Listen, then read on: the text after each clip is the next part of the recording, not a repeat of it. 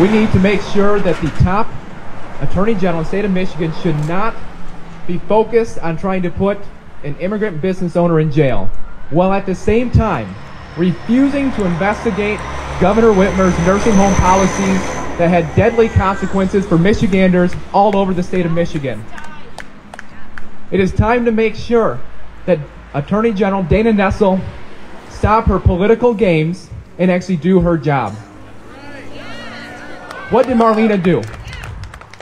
She operated a business. She tried to make a living for herself. We used to celebrate that in America. But now they throw you in jail for that. At the same time, refusing to do an investigation on what we know to be one of the worst decisions ever made to put COVID patients in nursing homes. Even the state of New York has recognized that problem, and they are doing an investigation.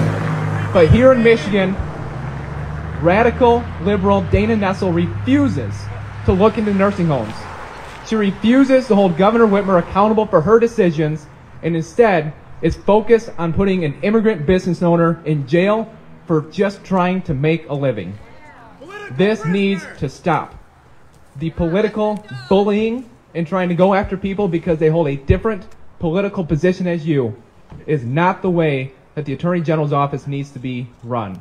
So we're calling on Attorney General Dana Nessel to get her priorities in order and actually investigate the nursing home scandal and to release a private citizen from jail for trying to make a living.